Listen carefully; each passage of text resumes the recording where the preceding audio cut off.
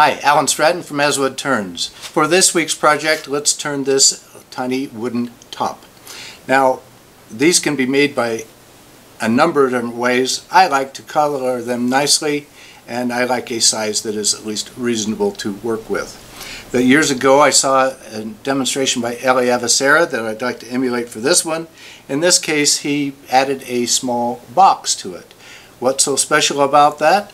Well, the top becomes the lid to the box. The box, if you invert it, can become a platform for it to spin the top on. There we go, got it. And you can put a little goodie inside when you give it to somebody who will appreciate it. So for this week's project, we'll turn this little box. But another note, I'm putting together the Christmas Ornament Challenge. This is the 10th anniversary of the challenge, and I'm hoping to add a little bit more spice and have sponsors for the challenge who can add prizes and gifts and goodies for the participants in the challenge.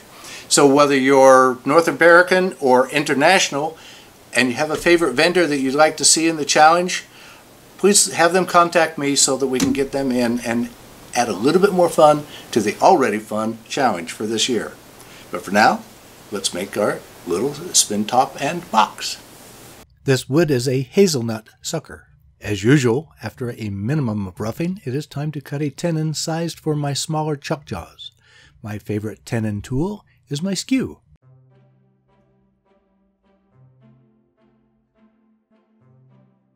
Now I can finish my roughing cuts, however I do not need the entire length. My bowl gouge is most convenient for this task.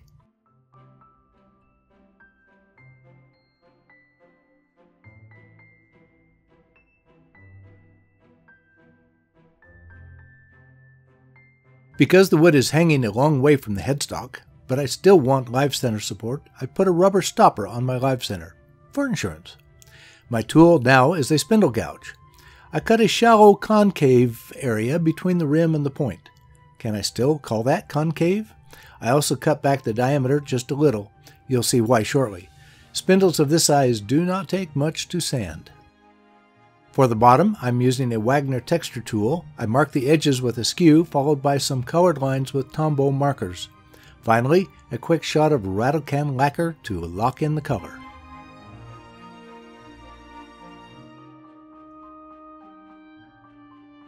With my spindle gouge, I take some heavy cuts to remove wood at the top of the top.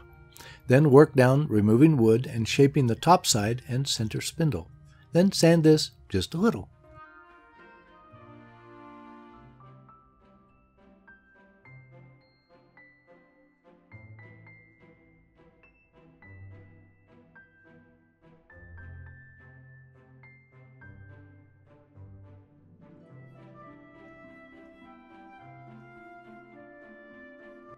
For the top side of the top, I remove most of the wood with a spindle gouge, but finish up with my skew for a better finish where I can.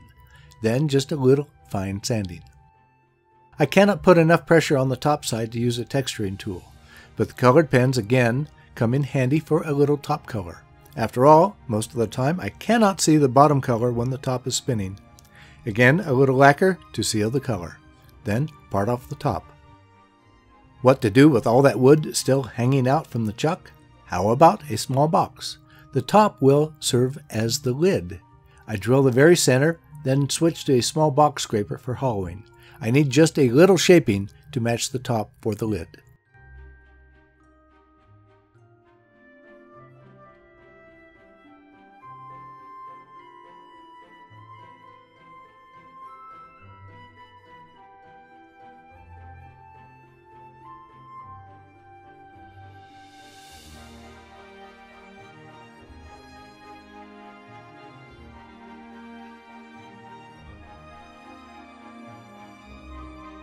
I change over to the exterior. I mark the depth on the outside, then mark that point with a shallow parting cut. With the limits established, I can use my skew to form a top and bottom bead and remove the wood between. Then a quick sand and apply a mix of beeswax and mineral oil for a finish. Finally, finish parting off the box portion.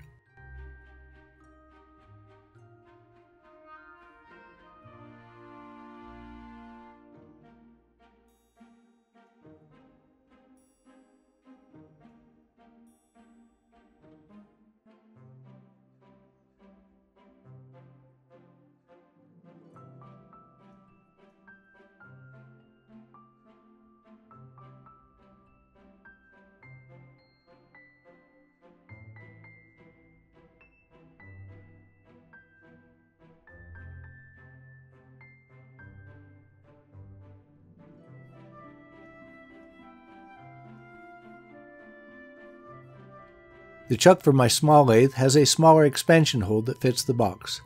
Between my box scraper and skew, I clean up the bottom side of the box. A little more oil and wax finishes off my little box. If I am careful, I can invert the box and spin the top on the bottom of the box. Now, if that did not make sense, you haven't been paying attention. Plus, a little treat can be hidden inside. I like it. Please give this video a thumbs up, subscribe on my website, and tell your friends. I appreciate your comments and questions. Every week I make a new wood turning video and add it to my website. Please wear your full face shield for safety anytime the lathe is running. I will see you next week with another wood turning video.